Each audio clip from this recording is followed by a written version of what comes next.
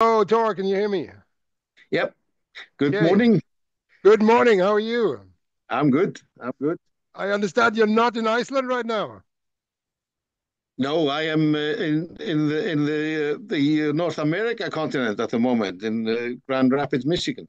On the other side of the plate, from my boundary Uh, at least. So, and yeah, just a quick chat because, as we all know, the Sundnúkar suite started to erupt again last night, and it's the seventh eruption this year, or in the area, the seventh eruption at Sundnúkar, and starting in December last year, and now all the way up. That makes it 10 eruptions in the Reykjanes Peninsula area over the last 3 years. So this is getting quite serious and probably also quite annoying for the local population and the civil protection. And it seems, from what I read, the eruption is a little smaller than the one in August, at least in terms of the outpouring right now. But what's your information, Tor?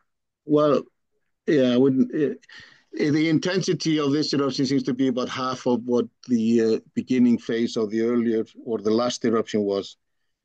The fountains are not quite reaching 100 meters, maybe sort of somewhere in the range of 50 to 100 meters high, the highest ones.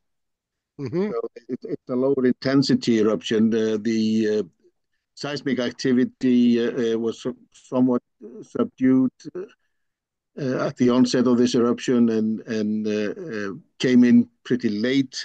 So there was not a lot of time in terms of precursory activity, Hmm.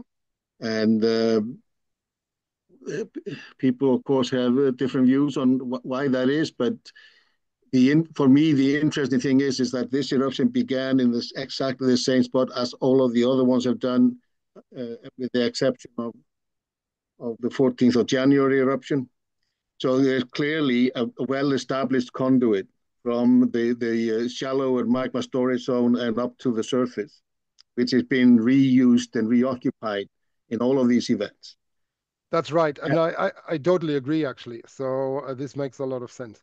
Yeah, and I wonder because there's a slightly longer time between this eruption and the previous one, so that means that that conduit has had slightly more time to cool, and maybe the magma that was residing in that conduit was slightly more viscous than what was prior to the previous eruption. Hmm. So it might be a slightly more difficult for the magma to come up, That's an and interesting notion. Yeah. and that might also explain the delay in the seismicity kick in as well, and That also the subdued seismic activity. So I'm wondering whether that is actually having some impact on both on the course of the event, both in terms of intensity of the eruption at the beginning and also the seismic activity. That's interesting. This could well be. I mean, several people were speculating what's happening with the seismicity, why there was less of it on this occasion. It wasn't, working up towards the eruption for several weeks or so. And then, of course, the warning time is comparatively short as a result because of that. Several people were It actually isn't as short as we think. It's just different signal. What we yes, did I see. though is in the inflation. Hmm. The inflation more or less stopped on the uh, what was it like? Started 13th. It started to slow down, and it's been slowing down ever since. And at the moment or right before the eruption started, it basically was flat. So there was no inflation, and that Hmm. is maybe suggesting that as early as 7 days ago, magma was actually starting to move. I see, but that didn't really show because other people were speculating that maybe it's pretty hot down there now. This country rock has gone warm as well. It's more ductile. It's very fractured already. There's no need for the magma to make a lot of new fractures. It's using existing fractures in a increasingly ductile environment. And some people speculated this could explain the lower seismicity in the traditional sense. But of And course, I agree with that. I think that is in general probably the true, and how it actually works in detail is going to be, well, remains to be seen. Basically, if people look at this in more detail. But what I'm Hmm. saying is that inflation had stopped a few days ago, Yes, and possibly as early as the 13th, but that's 7 days ago. And no one, the explanation given, official explanation given by the Met Office, if I got it right, is that there was something not quite right with the satellite information, and they were claiming it was a technical issue. oh, But I don't think it is. I think it is basically that as early as 7 days ago, you stopped inflating the source, and because the magma was already on the move. I see. That's interesting.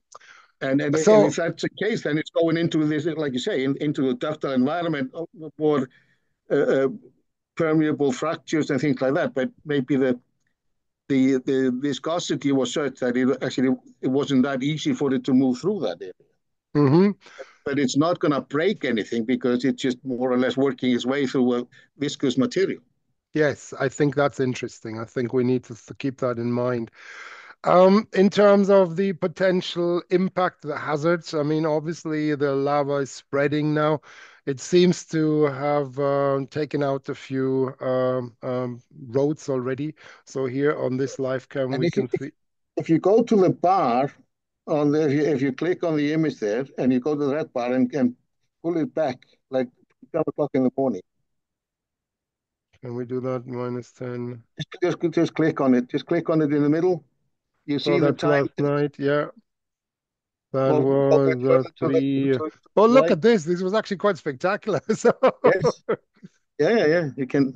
this is 6. You wanted 7 in the morning. Yeah. And Maybe you get here. closer. Oh, This there we says the go. 6:46, and A bit more. so maybe a little more. This Okay. is, does it say a time? I can't see it. There, it says 7:48.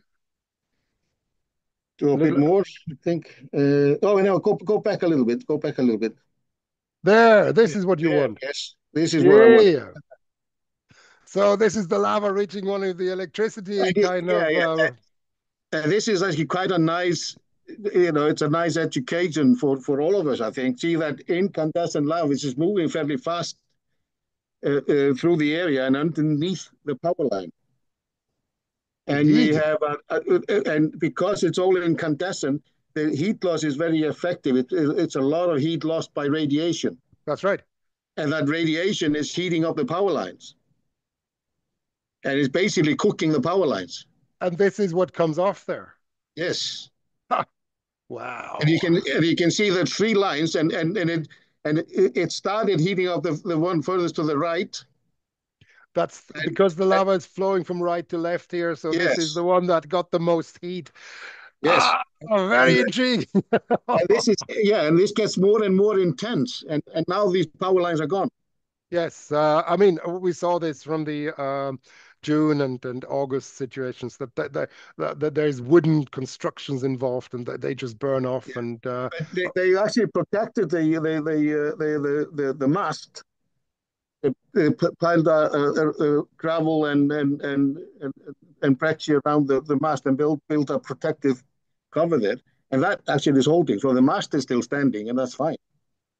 But just the heat from the lava flow basically cooking the power line. so the masts are still there, but there's no lines connecting the masts. Well, it's better than nothing. You can just put up new lines if you need to, if the mast can be Yeah, saved. yeah, But yeah, I mean, yeah. And that is not too much of a bother, but they have to wait until the eruption is over. yes, Uh, exactly. well, at least the lava flow stopped flowing underneath there to do that. But this is, I mean, I've never seen this before. This is really, a good education in what lava can do to infrastructure. Absolutely. When I was there in August, I remember I took videos and photos of the wooden power poles or the electricity poles. And now they're replacing them, I guess, but they're cooking like this. I mean, this is quite spectacular. I just saw the final product and you wonder what happened. And now you can actually see it. Fantastic.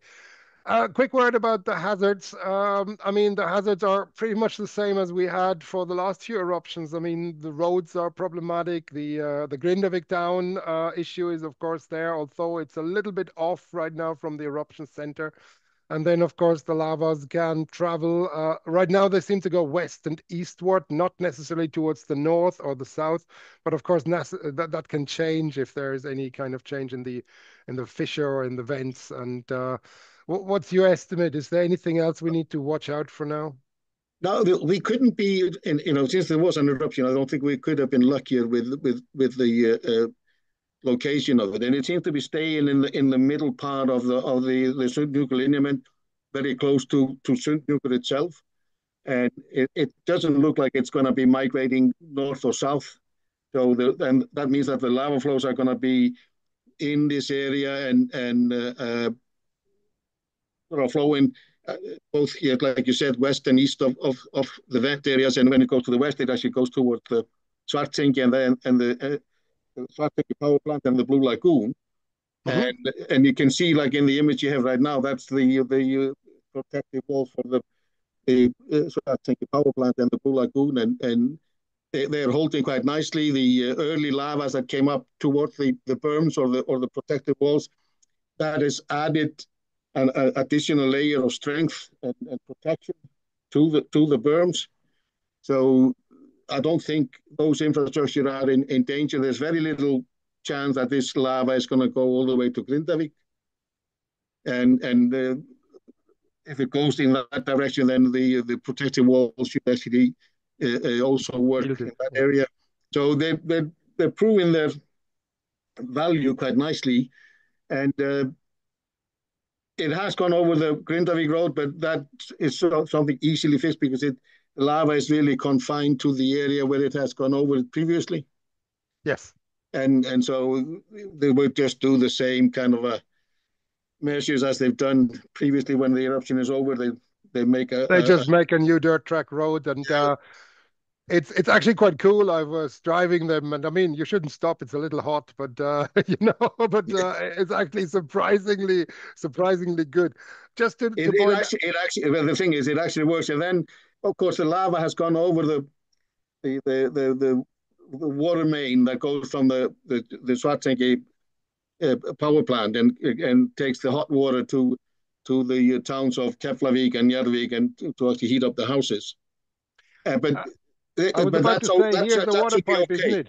Yeah, There that's is the a water water pipe. pipe, but this was going underneath, I think. Now it's been taken into the ground and it's actually 2 meters under the surface. And it would take a kind of sustained lava flow there to actually significantly heat up that pipe now because the heat transfer is fairly slow into the ground. That's right. And also, Heat and goes up. also, if you just maintain a good strong flow through the pipe, that will actually work as a coolant because it will carry the heat away. That's correct. I mean, it's still warm water, but it's still cooler than above. Yes, I agree with that. So, okay, fantastic. Thor, thank you very much for the quick update. Gonna call on you again in the next little while, I guess, if there's any changes, and we can talk a little more. Let's just hope it's not going to be like one of the earlier eruption that another fissure opens up, say in Grindavik or so. But if it stays on that fissure, then I think it's a lucky one. I, So I think it will, and it's already dwindling down. It's starting to concentrate on a couple of vents, and if it continues, it's probably going to stay on those two vents, or even get to a single vent and lava issuing from there. And it's probably not going to do any more damage than it has already done. it's my gut feeling as well. So, would you be prepared to usher a guess how long the eruption might take? I know, I This know, one, I know. I get it. I will not hold you down to that. I know, but it's always interesting to see. well, we were pretty close to accumulation of magma, the volume that has accumulated before this eruption started is very close to what had accumulated for the previous one. And even though the intensity drops down and drops down very rapidly, we could It have does, yeah. prolonged activity on a single vent, which it might be quite weak, but it will be producing lava flow. And if that happens, then we are looking at a few weeks of interruption. My gut feeling is a week to two maybe, but Yeah, let's see how it goes. But I hope we all get away with another kind of little scare rather than a serious damage. That sounds great. yeah. Okay, Tor, thank you very much for your time, and I'll close our little chat now. So, and Thank you. we'll be in touch anyway. All the Bye. best. Thank you.